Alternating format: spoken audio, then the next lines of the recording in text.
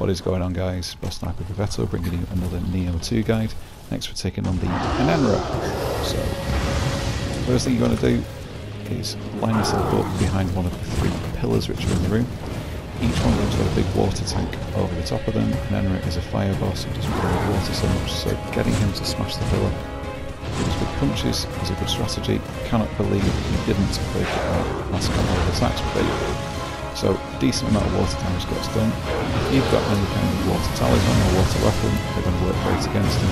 I personally didn't have either of those things. So he does that teleport attack you just saw then, and all I did was just run out of the way and just waste some attacks. And broken. So here he goes again.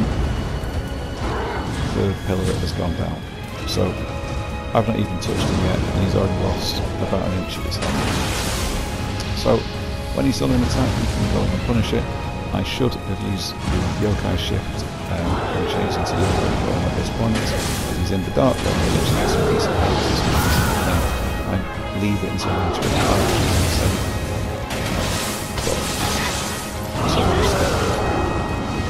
So he's come out of his dark zone now. I've decided to use the yokai shift, and unfortunately I sent his little robot tornado, so I've wasted probably half of on that.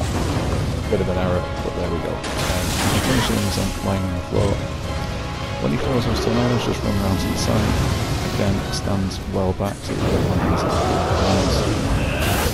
very important with Enenra. If you can get the timing right with you burst counter, you can save the damage from that big tornado, which he does when it gets spread around him.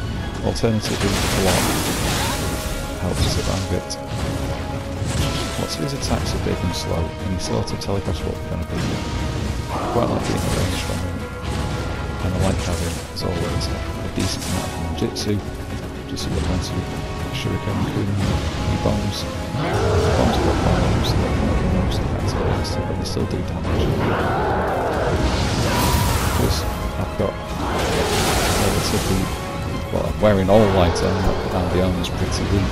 It isn't going to take a lot of hits from him, so being at range and doing things without being at great danger of being taken out usually works the best. So just pick him up, and there you go, one dead, and then hope that was helpful.